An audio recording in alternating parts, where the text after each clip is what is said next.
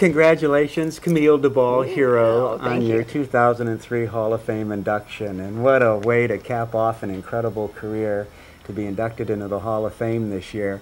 And it's an honor for me to be here with you because growing up and skiing when you did, and having you as a hero and watching your fabulous career, to be able to talk to you about it now is a treat for me as an announcer and a competitor to be able to share this moment with you.